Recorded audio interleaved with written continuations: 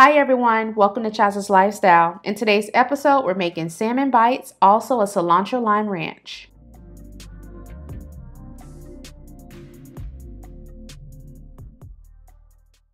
So here I have my fresh salmon. I do prefer fresh salmon instead of the frozen salmon when we're creating fried salmon bites. So I will be cutting these up into large cube-like shapes.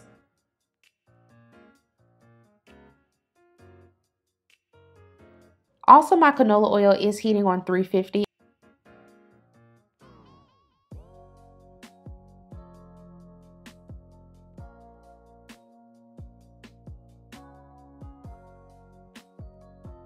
So I start by slicing my salmon into 4 thick slices, and then I will go ahead and cube them into the size that I prefer. So it does depend on the type of salmon you have as well as the thickness of the salmon. So make sure you just keep an eye out on how thick you prefer your salmon.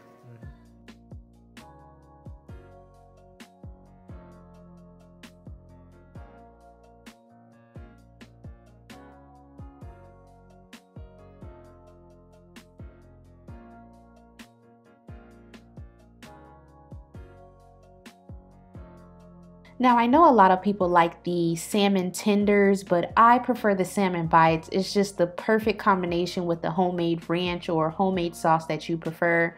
Oh, it's such an amazing thing to have for a game night, family night, just something chill, or if you just want something quick to eat.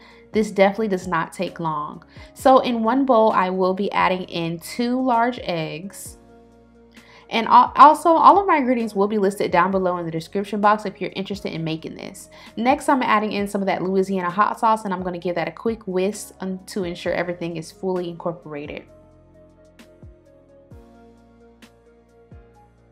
After that, I'm going to set that to the side, and then I will be using these seasonings to season my flour as well as these salmon bites. Like I said, all of my ingredients are listed down below in the description box. In another large bowl, I will be adding the all-purpose flour plus a pinch of cornstarch, and then I will go ahead and go in with those seasonings. I'm only going to use about half of that seasoning mix, and then the other half will go with the salmon. So I'm going to mix that together until everything is fully incorporated.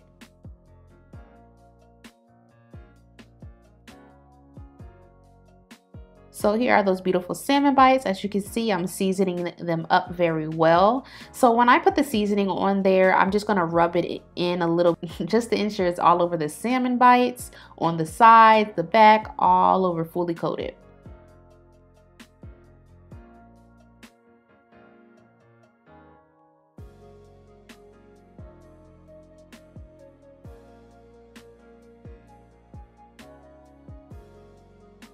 So now I have my seasoned flour. I will go ahead and start with a couple salmon bites. You don't want to overcrowd it. Just start with a couple, about 3 to 5, and then you want to give that a good toss in there. And then we're going to shake off that excess flour before we dip it in the egg batter.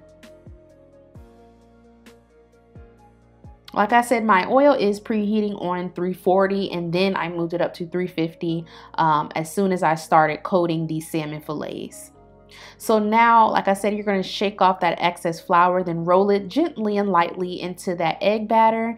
And I'm just going to go ahead and do that to a few of them, and then we'll repeat that process. So now I'm going to go back and add it into that seasoned flour. And then once I add it into that seasoned flour, you want to give that a really good shake to release all that extra flour that might be on the salmon fillets. And you just want that perfect layer, as you can see right there. And then I'm going to sit them on a rack before I even fry it, just to ensure that all-purpose flour sticks on that salmon very well before frying. Now I'm just going to go ahead and continue the process on with the rest of the salmon fillets. So enjoy watching.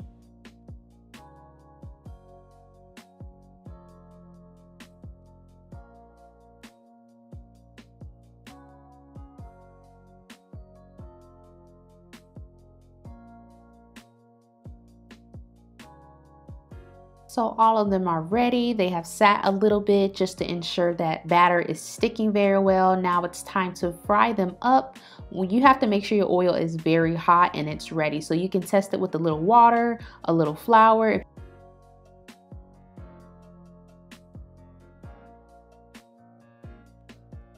Okay, so I'm going ahead and adding the salmon fillets. As you can see, they're apart. They're not too close, overcrowded. And I'm going to drop them in. Once I drop it in, give that a really good shake. And we're going to let this fry for about 6 to 7 minutes or until fully cooked.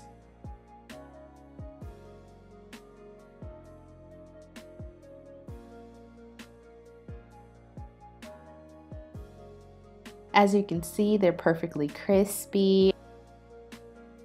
I checked on my salmon bites about 5 minutes into frying, and then I went ahead and fried it for an additional 1.5 minutes. I just wanted more of a golden brown. Okay, so while that is continuing on frying, I am making this awesome, oh my gosh, amazing sauce. So as you can see, I'm using that new Buffalo Ranch, and then I'm gonna go ahead and add a fresh squeeze of lime juice in there to give it a little pop. And then after I add that lime juice, I'm gonna hit it with some freshly chopped cilantro. So once I add all that in, I'm going to give that a really good mix until everything is fully incorporated and it's ready to go.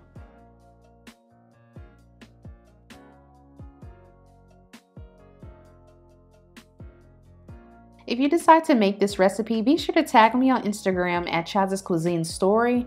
Also, if you enjoyed this video, make sure you give me a thumbs up, subscribe if you aren't a part of the lifestyle already, and comment another recipe or video topic you'd like to see from this YouTube channel.